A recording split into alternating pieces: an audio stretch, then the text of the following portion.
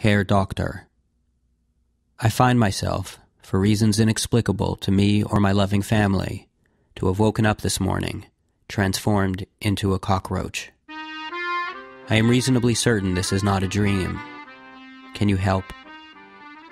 I am usually in very fine fettle in the morning, but as a result of my new condition, I find myself unable to go into work. And while my life has never been what you might call a bed of roses, this unfortunate turn of events has certainly made it worse.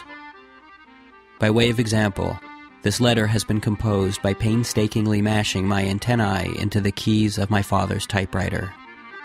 It has taken me close to 4 hours and has left me with a horrendous migraine. I write to you because I have heard of your brilliance and your keen appreciation for the absurdity of this world. Please help. Yours, Gregor Samsa, Prague.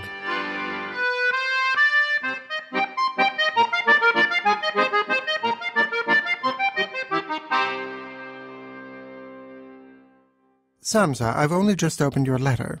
Fear not, worry neither, we'll soon have you better. You might feel like a freak, but I'll make you quite well. Your problem's unique, yet your name rings a bell. A silkworm I knew used to live in a trillium. I think his name was Samsa, or was it Fitzwilliam? Oh well, please forgive me, my mind is a haze. One really meets so many faces nowadays. If you ooze like a slug or you prick like a cactus, every ill-feeling bug finds his way to my practice. Whether dozens of styes mar your 100-eyed face, whatever your ailment, you're in the right place. Not to brag, but I've never yet failed to determine whatever root causes were vexing a vermin. Rest assured, I'll endeavor to glean and deduce. You'll be better than ever, or my name isn't Seuss. Dear Dr. Seuss, perhaps you do not understand, and for this, I am probably to blame for not having made this point more clear. While I am now a cockroach, I was not always one.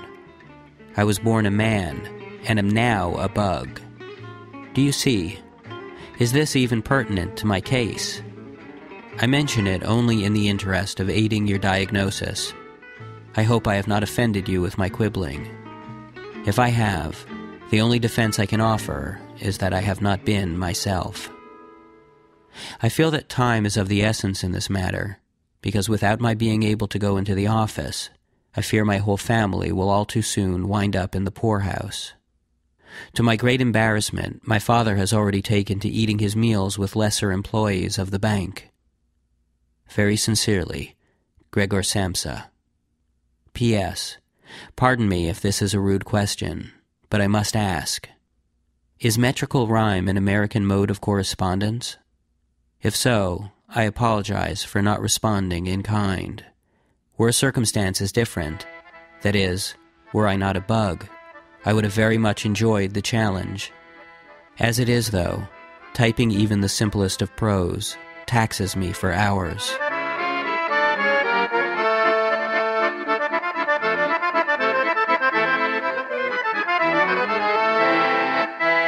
The way that I speak gets a comment each time. Some people have accents, while I like to rhyme. Just as those who I treat might have thorax or stinger, but nothing that ever resembled a finger, it's simply my way, I mean nothing by it. If you'd digits to type with, I'd tell you to try it. But still, this attempt to be merely convivial can backfire sometimes and make me seem trivial. And then I am forced to make mollifications by dryly reciting my qualifications. See, I'm a doctor who chiefly helps insects particular. A recap, just briefly, of my vitae curricular. One patient of mine, a tubercular chigger, was referred by a June bug who'd shrunk, then got bigger. I made the arrangements and booked him a trip to a mulberry thicket for that flea with the grip. And there did he rest and sip syllabub tea, but the thicket's the ticket for curing a flea. A potato bug who would eat nothing but onions, a millipede suffering from 2,000 bunions, a night crawler who could crawl only by day, a mantis who lost the volition to prey, a fruit fly whose flying resisted fruition are just a short list of the kinds of conditions I've treated, and all were made well double quick. I'm the one who they call when a crawly is sick. But cockroach to human? Or vice or verse? What a mystery, a new one, confounding. What's worse is I've leafed through the pages of yellowing journals, through thoughts from the sages I've sifted for kernels, and no one, it seems, has devised an approach for how to return to a man from a roach. For the nonce, I'd advise some geranium juice, but stop if it turns your extremities puce. And I will consult with my college chum Bruce. Till then, stay strong, Samsa. Your loyal friend, Seuss.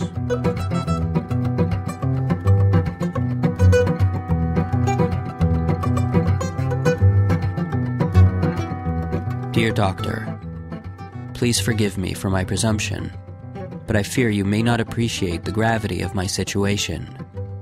I am a hideous monster, and I'm only getting worse. Earlier today, my own father lobbed a basket of apples at me, one of which is still embedded in the soft flesh of my back. Our charwoman, too, has grown weary of my grotesque physical appearance, and whereas once she entered my room with good-natured shouts of, "Come out, you old cockroach," when I hid beneath the couch, now she threatens to crack me on the crown with a chair when I crawl too close. At your word, I am prepared to have my dear sister, the only one who seems to be able to stomach me, pack me into a wooden crate with air holes and ship me to your office. My fate rests in your hands. Please, Doctor, you are my only hope. Yours, G. Samsa.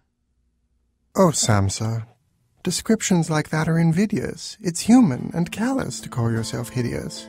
I reckon among those of similar breed you're actually handsome, quite handsome indeed. Remember, when tempted to heap self-reproach, that he who formed lilies created the roach.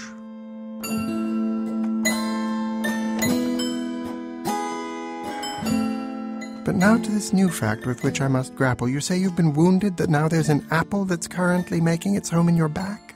Is it in the soft tissue? Did your carapace crack? I've questioned my colleagues and asked my attorney about your perhaps maybe making the journey to see me and thereby see your problems ended. Alas, the consensus is not recommended. The trip is too long and they would not allow a cockroach through customs, plus I don't see how it would anyway help ease your suffering and pain. The cost of the postage alone is insane. But do not lose hope. Disregard the above. I have news. I've engaged the services of a carrier jub bird flying to you, and in his beak berries, one green and one blue. Chew the blue 30 times, and the green 32. In a week's time, you'll see that you'll be good as new. Now rest and eat lots of magnolia custard and rosehip soufflé and some dewdrops, with mustard. And pay special mind if you're starting to blister. Wash the area daily. You mentioned a sister? Is she the one there who might broker a truce? Samsa, please take good care. Concernedly, Seuss.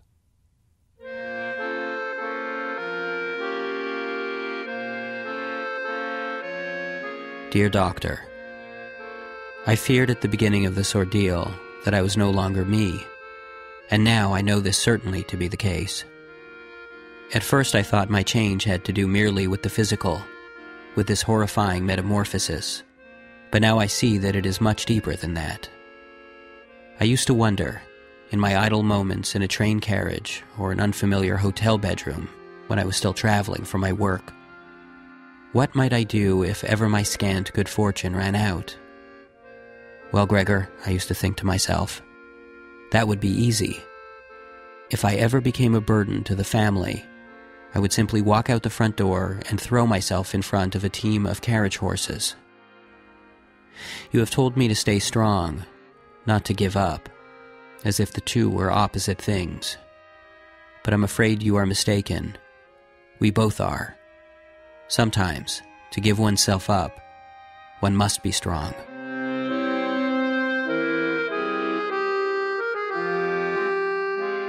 In thanks for your friendship, I have composed for you a rhyme. It's the first one I've written since my boyhood, and you'll have to pardon me if it isn't very good.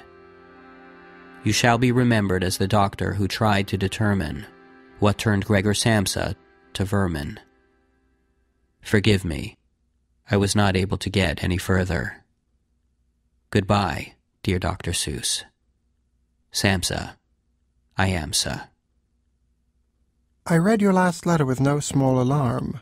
It sounds like you're fixing to do yourself harm.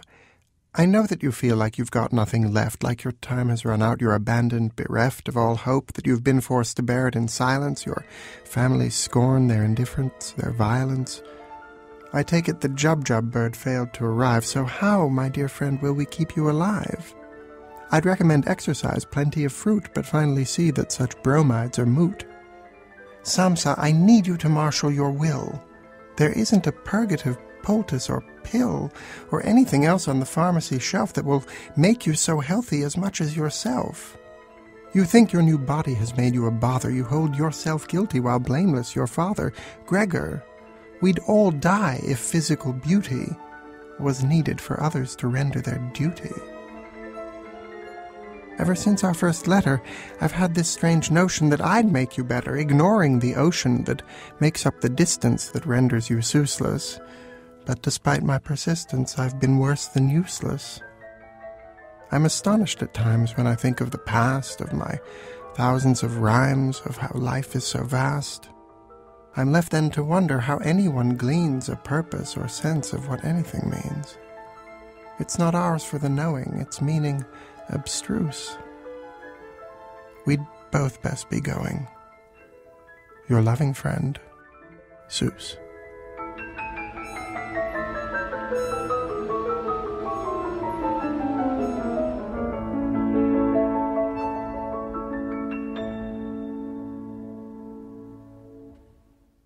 Dear Doctor, I found your letters among my brother's things when my parents and I were cleaning out our flat in preparation of moving. It is my sad duty to inform you that Gregor died some 3 weeks ago, perhaps from his injury, an act for which my father blamed himself for days on end, although I doubt it. I think Gregor may well have starved himself to death. When the charwoman found him, she pushed at his body with the handle of her broom, and he slid across the floor with no more weight than a dried leaf. Before our charwoman disposed of him, I took one last look and saw that Gregor's shell had cracked open, and just underneath were little wings. He was a beetle, not a cockroach as we had feared. A beetle, nothing more. Even the word is lovely. I know that ever since his childhood, Gregor had always had very vivid dreams of flight that left him happy in the morning. If only he himself had known, I kept thinking. At any rate, dear doctor, I thought you should know what befell my poor brother, and to thank you for all your efforts in his behalf. If you should find yourself ever in Prague, please consider yourself most welcome in our home. Sincerely, Greta Samsa.